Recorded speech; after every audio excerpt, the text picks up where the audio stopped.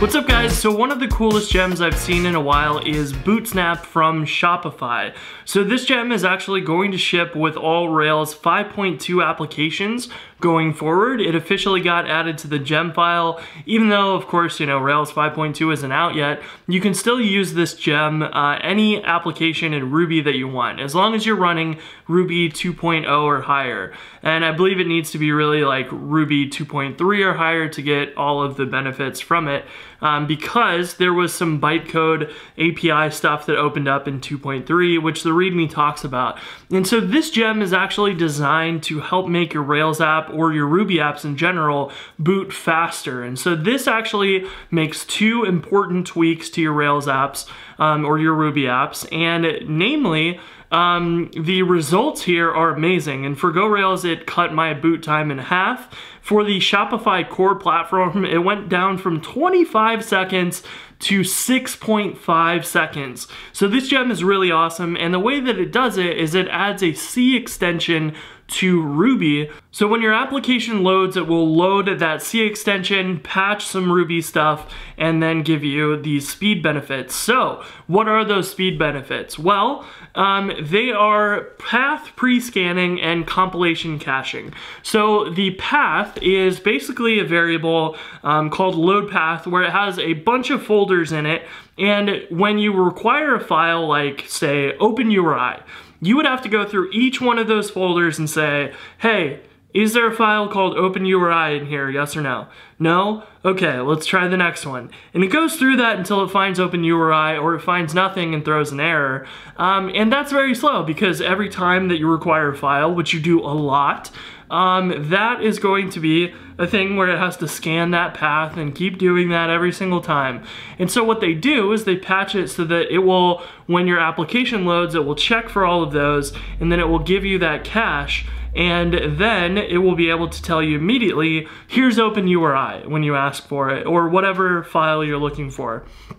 The other big benefit they do is they cache the result of the Ruby bytecode compilation. So bytecode is actually this intermediary format. So you write Ruby and you think of Ruby as the code that you write, but what actually happens is that when you run your Ruby code, it takes your Ruby, it parses it, it creates bytecode, and then it feeds the bytecode into the virtual machine to actually execute. So this is Ruby saying, here's what you wrote, here's what that should actually do, and then it will run that code. And so this actually will cache the bytecode to disk and then allow you to load that bytecode up without having to re-parse and compile your Ruby code. So if your Ruby code never changed, you'll be able to load up the bytecode and run that without doing any of that parsing stuff. So this can give a really significant speed improvement for your Rails app. So let's try this out with the Go Rails codebase. What I have here is a script that just says Rails runner put out in the terminal the episode count, and that's it. That's really easy, and all this is really testing is, you know, how long does it take to boot the entire app and query the database once. So the database time should be pretty consistent, but we should actually see the most amount of work happening on the loading side. So we're gonna run this a few times, see how long it takes, get an average number, and then we're going to turn on Bootsnap and do the same thing and see what our average times are after that. So our boot.rb file is going to be the place where we require Bootsnap later on. So I'm gonna pull that up and we'll uncomment it later, but I wanna make sure that it is commented out first. So here we can say time./script.sh, that script that I wrote. It will run that script and then give us our time back for that. So we'll do this a couple times and see what our average time is. Now, the first time might be a little slower. It depends on what's going on your operating system and things, but you want to get some average time. Now, you probably will notice that it just sped up by a second and we didn't do anything. Well, that first time we're gonna ignore because it took a little while just to get everything ready to go. And see, you can see now that our times are more consistent between 4.7 and 4.8. So maybe 4.75 or 4.8 is our average time here. But it does take a little bit of time to boot our app.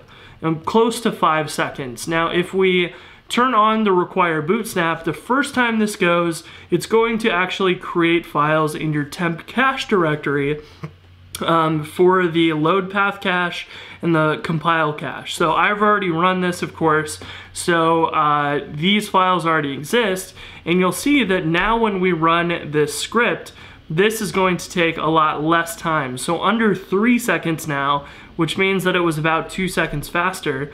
And if we do this some more, we should see that it averages out, I think it should be around 2.2, 2.3. That's what I was getting before.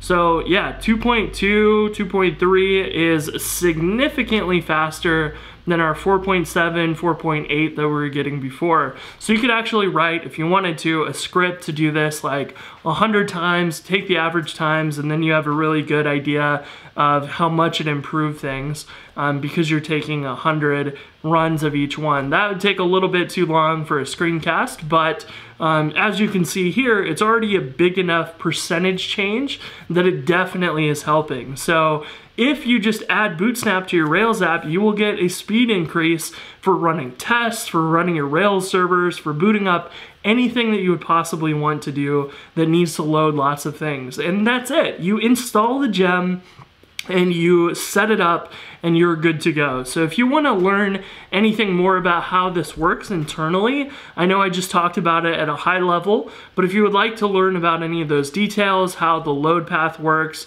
or compilation caching, go for it. This talks a lot about it. You can even dive into the extension Bootsnap folder and look at the C code for this.